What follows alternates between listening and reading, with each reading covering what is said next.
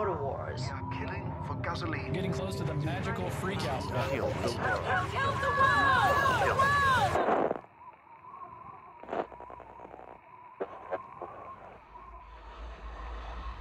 My name is Max. My world is fire and blood.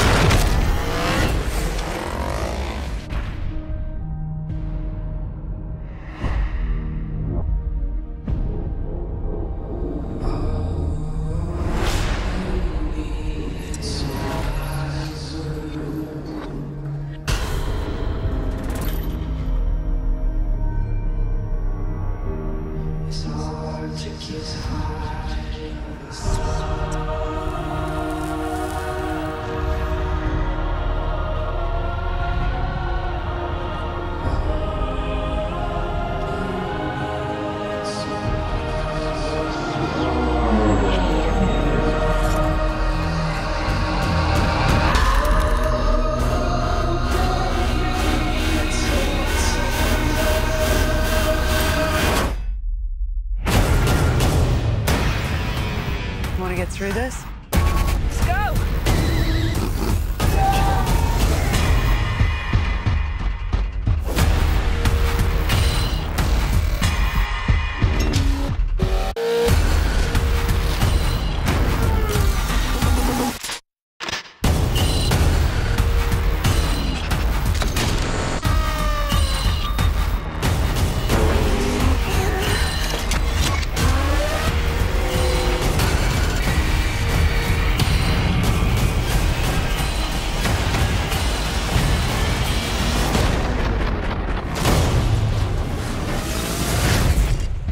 What's your name?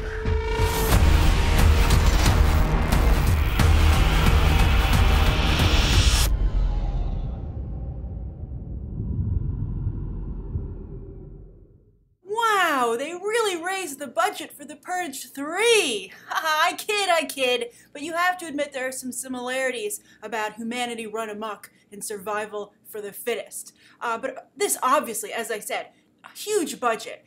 George Miller really has been given free rein. He said a very nice thing I covered in Morning Movie News yesterday at Comic-Con saying Warner Brothers lets artists make the movies they want to make. And this looks like an artist's vision. We'll see if it holds together story-wise. I think this looks like George Miller's upped his game like never before, and it's almost a little bit hard to believe because you're like, where was this George Miller for so long? Has everyone else been holding him back prior to this? I'm not familiar with the original Mad Max movie, so I can't speak to the comparison. But this does look interesting, particularly the more I watch the trailer. The first time I saw it, I was like, I love it as art. I don't know how entertaining it's going to be, but it has a lot of energy. I mean, the trailer is very well cut. I don't know what those supermodels are doing in the desert, by the way, and one of them is Rosie Huntington Whiteley. Isn't that great that she got another gig after Transformers 3? She stuck around, she didn't give up, she went to every Hollywood party she could, and finally George Miller gave her a job. Charlize Theron also looks very good here. I'm very excited for her in this role. She needed a really strong follow-up to Snow White and the Huntsman, and I'm glad that she's found it. And she and Angelina Jolie are kind of like in a Cold War here for kick-ass older actresses who look great and are, who are bad and look great doing it. So I think that's, I'm very excited to see what she does with this role. But I want to see more of her bionic arm. I think that's a really cool development. Now, Tom Hardy.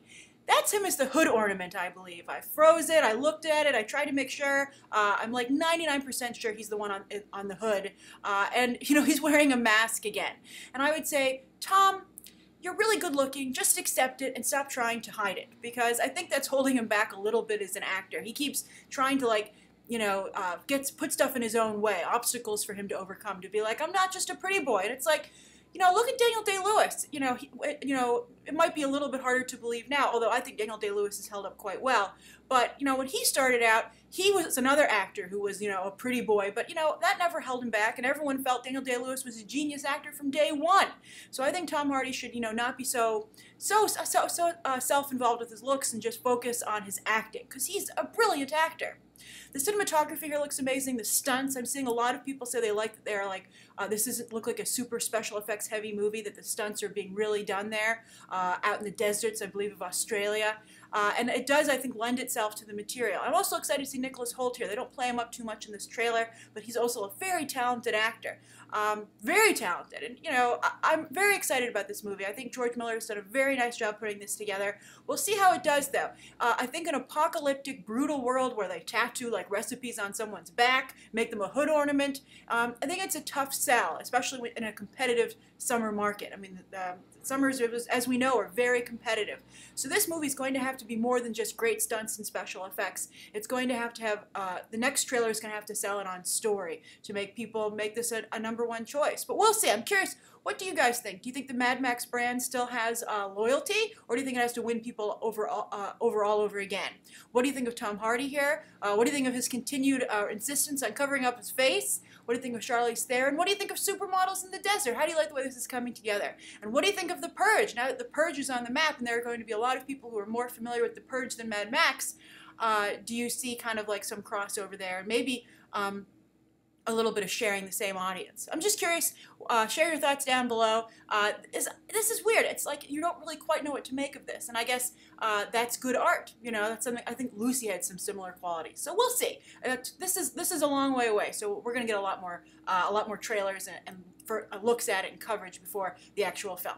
So write your thoughts down below. Thank you for tuning into my review. And there are 2 more big ones coming up today: The Hobbit, obviously, and Mockingjay. All right.